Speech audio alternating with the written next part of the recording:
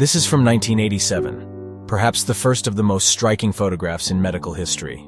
In this case, the only way for the patient to live is a heart transplant. Heart transplants had never been performed in Poland at that time because of the great prejudice against them.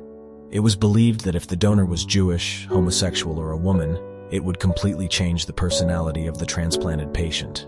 But Professor Dr. Religa was determined to rise to the challenge and carry out the operation. The photo is just after the heart transplant, which lasted 23 hours. It shows a professor, exhausted after the operation, watching his patient's heart on the screen. In the background stands a sleepy and equally exhausted assistant. The whole picture is a manifestation of the harsh and partly primitive conditions in which the surgery took place. Interestingly, the patient lying on the table lived for another 30 years after the operation.